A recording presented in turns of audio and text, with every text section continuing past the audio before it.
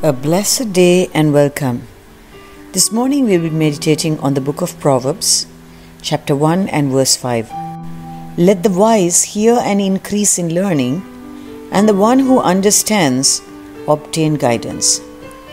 This morning we learn two important stages of wise counsel. The first is to hear, and the second is to increase in learning. Dear ones, this morning, as we ponder on the first step, hearing, we see that only hearing here refers to a response. We hear many things on a daily basis, but how many things do we put into practice? How many times do we pay attention to what is being heard? In reality, only what grabs our attention receives our response.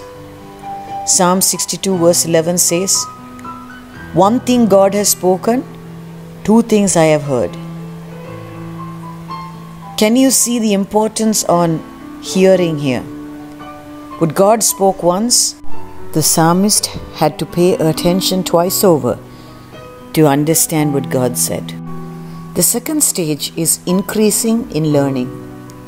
Unless a person responds to God's word, he will not engage in developing himself. Developing is very important, not only to growth, but also to share what has been learned.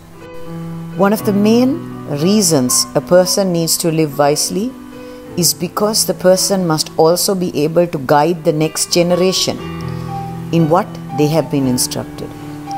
How many of us have taken time to invest in the talent God has deposited within us? Our lives have been wired in a way that we need to improve periodically so that we will not be bored. Life with Jesus is always exciting, and I believe that only when we are complete in learning, the Lord will take us home. No one can ever claim to know everything. For those who have earned their experience at great cost, as Solomon did, this is a very heartfelt request, especially when dealing with our own children. We desperately want them to be sure that they don't make the same mistakes we did.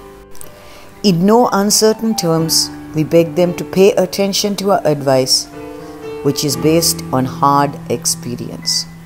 Let us pray. Heavenly Father, help me to hear well and continue to increase in learning. In Jesus' name I pray. Amen. Shalom. Maranatha.